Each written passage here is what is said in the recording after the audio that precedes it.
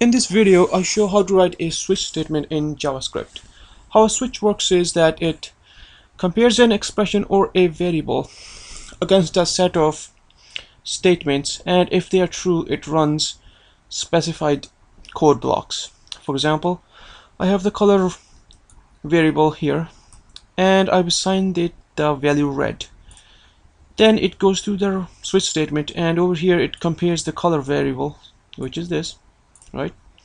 And then each case says that if the value of the color is, for example here, red, then it runs the code from here, and then over here it breaks out. If it's blue, then it runs this statement and breaks out of the switch statement. The reason I have a break here is because if you don't put a break here, then it will run this value if only the case statement is red.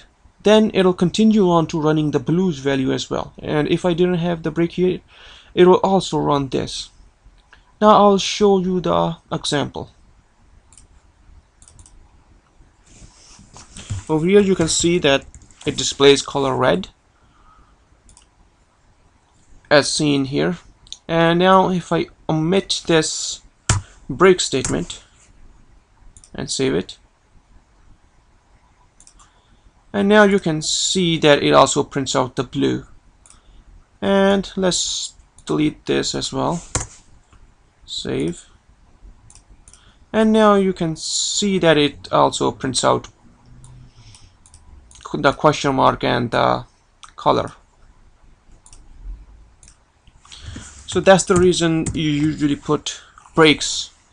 However, there are some cases in which you may not wish to put breaks, like if you also want to allow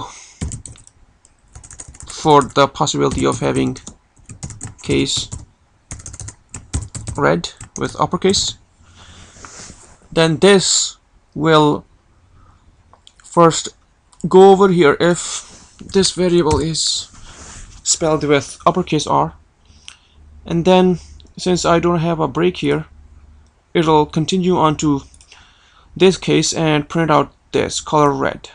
Now to test it out, let's save it and refresh our window. As you can see, it prints out color red.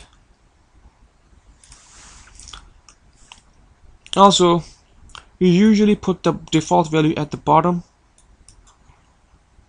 and you can omit the break in the final statement of a switch. And that's pretty much it for the switch statement and how to write it. If you have any question, please comment, and if you like this video, please subscribe. Thank you.